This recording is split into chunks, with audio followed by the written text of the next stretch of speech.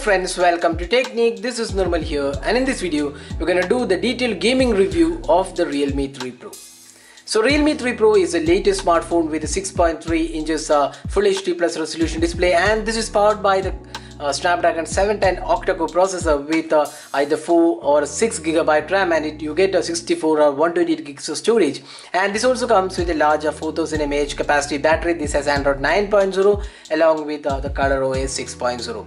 So in this video we'll concentrate on the gaming abilities of this device. So we'll see how good the gaming experience, if there is any heating, and how is the overall battery drain when using the device for gaming. So let's get started. So first up, let's have a look at the battery right now. So it's 62% battery right now. So we'll play for around 30 minutes or so and see how much battery drain happens. And the display, the back temperature is right now 34.3 degrees. On the back panel it's 34.3, and on the display it's again 34.6. So less than 35 on both the rear and the front panels. So let's get started. First let's play Asphalt 9 and then we'll move on to PUBG Mobile.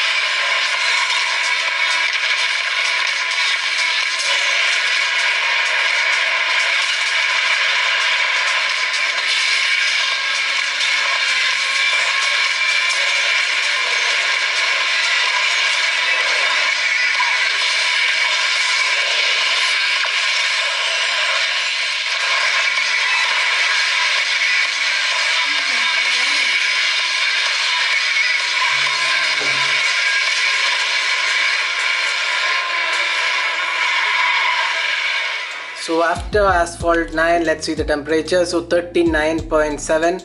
So that's the temperature near the camera area. So 39.7 actually, 39.8 towards the camera area.